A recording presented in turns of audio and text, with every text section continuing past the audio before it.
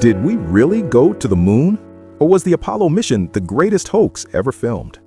For decades, doubters have pointed to strange clues: a waving flag in a vacuum, mismatched shadows suggesting studio lights, an eerie absence of stars in the black sky.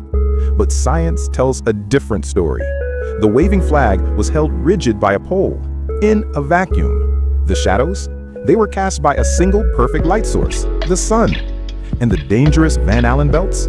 Astronauts passed through a safe, quick path, receiving less radiation than many yearly airline pilots. The evidence is overwhelming.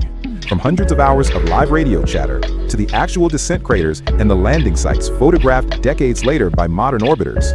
The truth isn't the film set, it's history. Uncover the facts and the fiction in our new storybook. The Journey to the Moon wasn't a movie, it was humanity's greatest conquest. The moon landing: conspiracy or conquest?